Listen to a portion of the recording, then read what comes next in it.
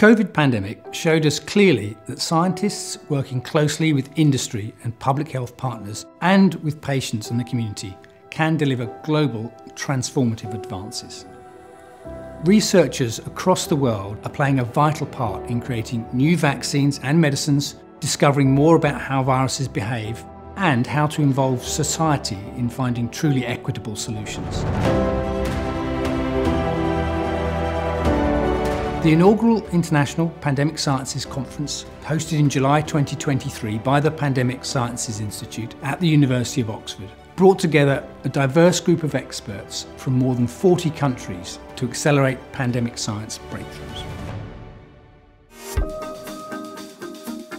The one key message from this conference is that there are so many strands that contribute to effective pandemic response. We've tried to bring as many of them as possible together and give people the opportunity to hear about lots of different initiatives to improve our pandemic response for the future. In COVID, collaboration in many ways was spectacular, in ways that we'd never seen before, especially in the very early parts of the pandemic. We are in an era of tremendous progress from the scientific point of view.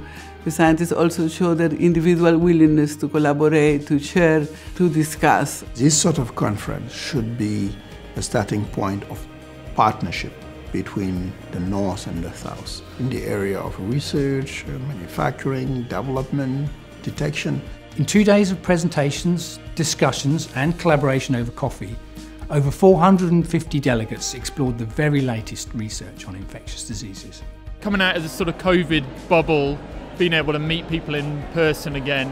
Bringing people together, having the opportunity to have a one-to-one face conversation with the experts. It's a good place to share and then also to learn. We have to work together as a community. Different fields of people, from medicine, government organizations. I can learn about their opinions, strategies, from their perspectives. The views that they give are really important for shaping the things that we need to consider when we do research. Very pleased to see partners like WHO coming in and advocating for equity, and for me that was really quite inspiring and encouraging. You need to look at the posters and then see exactly what the young generation and the youngsters are doing and learn from them for some of the innovation that they are doing. Working together is the best way that we can be prepared for future pandemics. We need someone to organise this collective effort, and I think that's what the Pandemic Science Institute will be going forwards.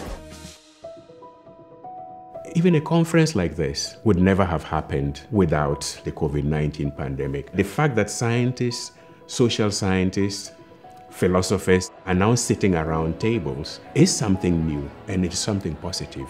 Intermingle with people from different parts. And so this is definitely capacity building. This puts the spotlight on emerging infections. I'm very optimistic from what I've heard at this conference. I believe that people are beginning to think globally. I think collaboration and solidarity matters. In the next pandemic, nobody will be safe until we are all safe.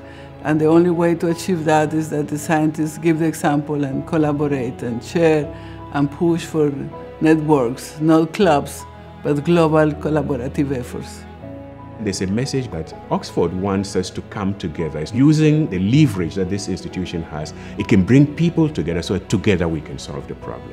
The pandemics, pathogens don't know borders. The more we collaborate and not duplicate efforts and be more efficient across agencies, I think that will be a very, very big lesson for the next pandemic. We're all playing in the same team. Occasions like this conference help us to build that spirit. With sufficient determination and resources, we can accelerate life-saving health interventions and safeguard global health and economic stability for future generations.